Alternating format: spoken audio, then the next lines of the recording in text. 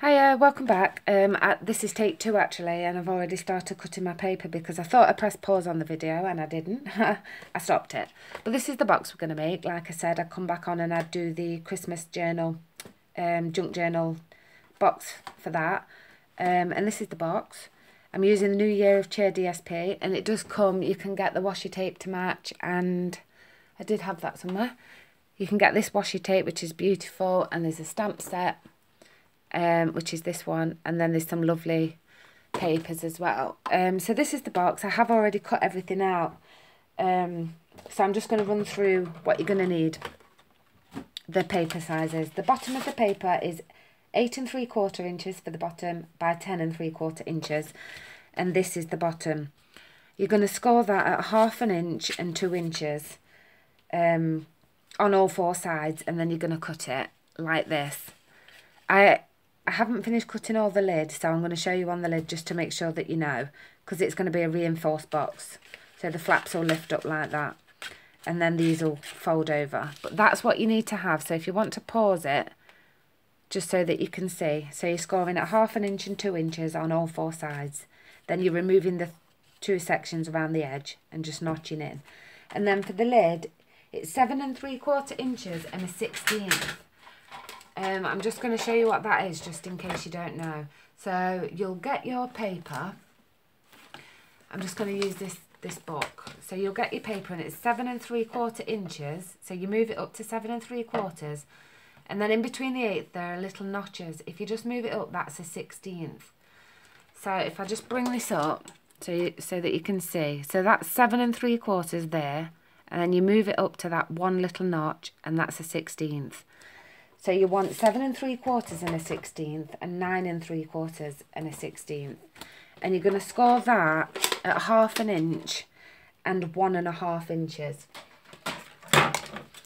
which will give you this, and that's where I've already started cutting it here. So you've cut this end like this, just notching on that little one.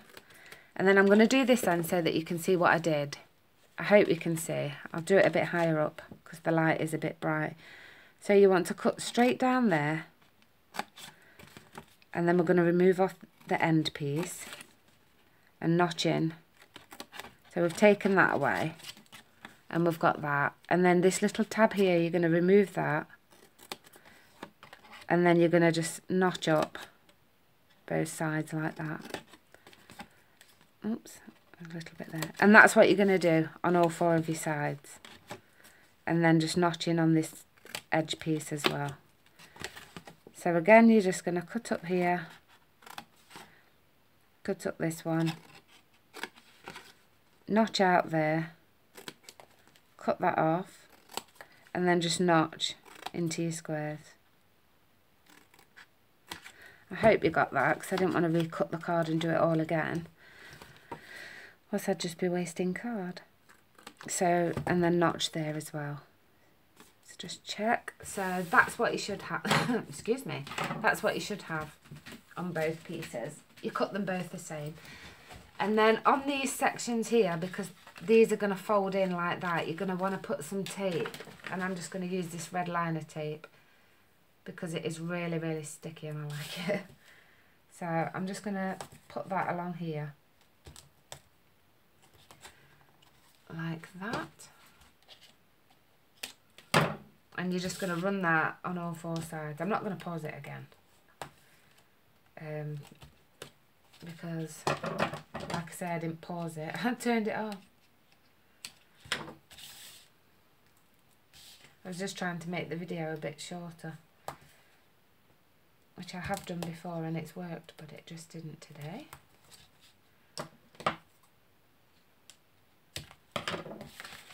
And then on this last one, and for the rest of the box to stick, I'm just going to use Tombow for that.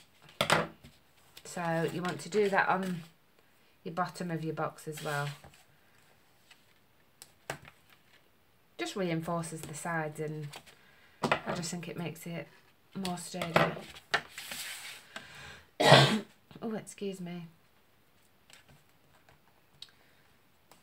All my girls are at school today, so I thought I'd get a video or 2 done.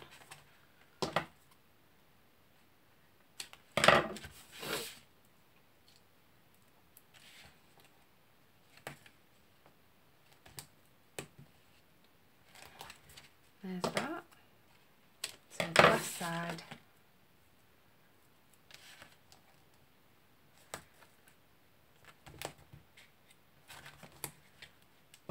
And then just cut that one off.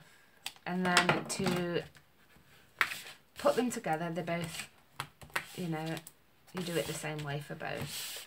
Just got to run my bone folder down that, and then I'm going to take some Tombow, and you want to put that on all these 4 tabs.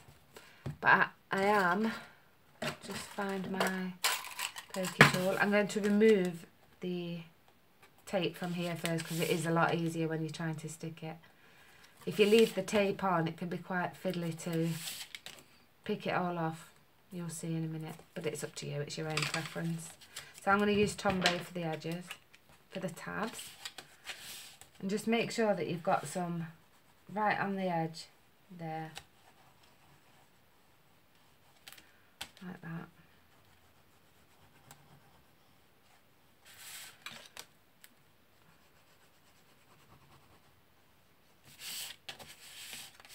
Last one. And then you want to stand up again. You're going to take this tab and line it up with that edge. And just hold it for a second, because it just takes a minute to adhere. And that's what you're going to do on all 4 sides. So then you'll take the next side and line it up to that edge. Like that. And just hold it for a minute. And then you're going to do the same at this end and line that up. Like that. And this edge.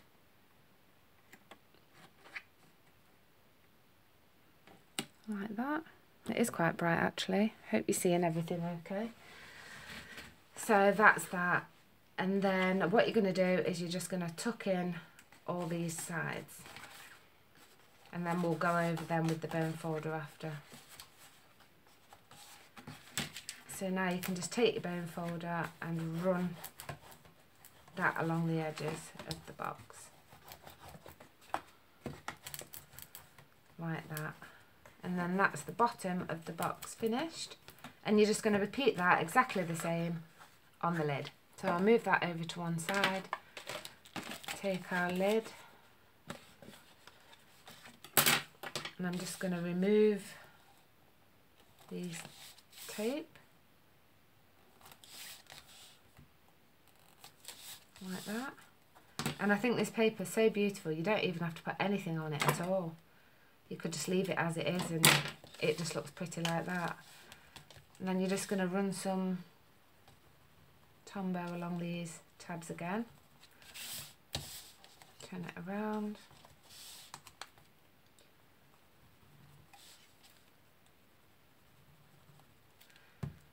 And then again you're just going to align the tab up to that opposite edge and just hold it for a second. You could put sticky strip on the edges. I just like to use Tombow, but I didn't want it to warp the paper too much. That's why I've put sticky strip on the edge. And then again up the side. Yeah.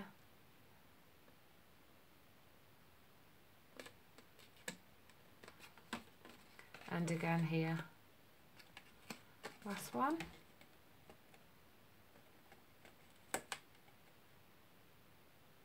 And then once you've done that, make sure that's in, you can just fold your sides down again.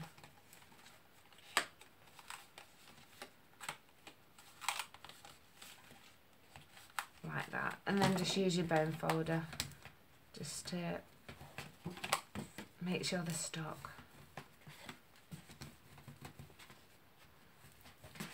Like that. And hopefully, no, it will do. This lid will fit on the box perfectly. Just pull that out. It is a very, very nice, as you can see, really snug fit, and you wouldn't actually need to put anything around that. That is it will stay on. So that's the box. So on this one, I just used some white ribbon because I haven't got any other colour at the minute. I would have probably used cherry cobbler. Or you could use your daubers and use your ink and just dye the ribbon. But we're not using that this time. We're using the Merry Little Label stamp set and the coordinating punch, and I'm using Let It Snow. And I've already gone ahead and heat embossed that in gold. And then I've used the punch again and cut out a piece of cherry cobbler cardstock. And that's just going to be our label, Let It Snow. And that's going to go on there. Or like I said, you don't even have to put a label on it at all. So we're using sheer ribbon, and that's 1/8 of an inch. And I'm going to wrap this around 3 times, if I can remember. So actually we'll start here. Did I do it that way?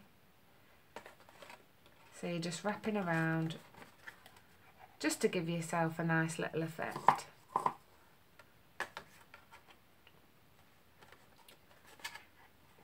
And then you're going to bring it up this side and tie it off. Let's just get my little scissors.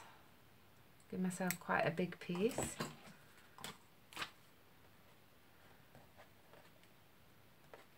And then I'm just going to thread on my tags.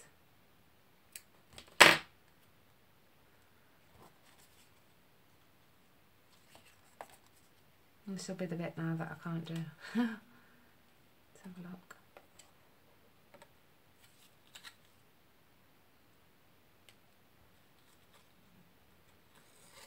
There's one.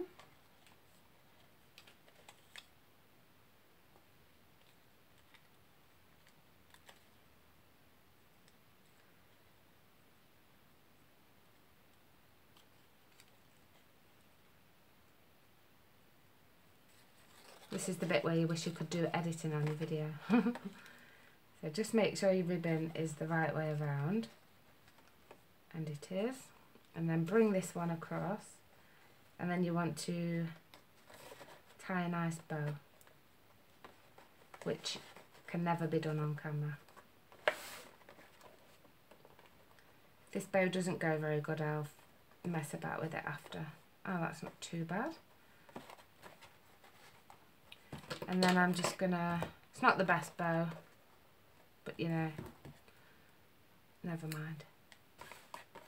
I'll mess about with it a bit more off camera. So I'll cut those off, wrong way round, and then just move these up. Oh, that's twisted.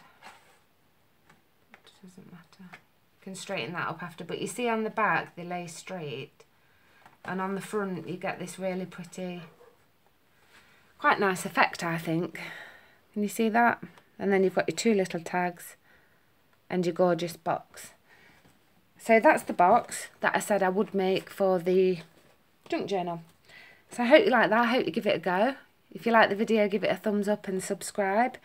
The link to my online shop will be in the description bar below, where you can purchase any of these gorgeous, gorgeous products. Like I say, they're not just for Christmas. The stamp set does actually have Mr. and Mrs. on, which is wedding, season greetings, cheers to a new year, and you know, you could use it for all sorts of things, snowflake. So it's not just for Christmas, and neither is the paper. You can use it for other things. So I really hope you enjoyed that. Thank you very much for watching, and thank you again to all the lovely subscribers that have recently subscribed to me. I really do appreciate it. Yeah, and that's it. So see you on the next video. Bye for now.